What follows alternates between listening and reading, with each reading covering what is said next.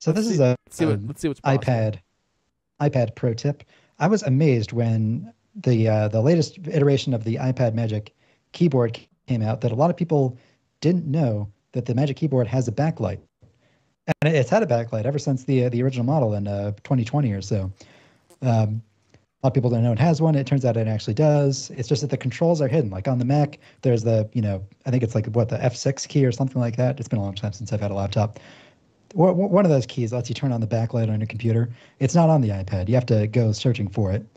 But there's a button in Control Center you can add specifically for the Magic Keyboard for iPad. If you're in iOS 17, you just go to Settings, Control Center, then you tap the green plus button right next to keyboard brightness, and you've got a Control Center control. You can bring Control Center and tap it to toggle it on or off, or you can tap and hold your finger on the button. And it becomes like a little slider where you can make it brighter or dimmer.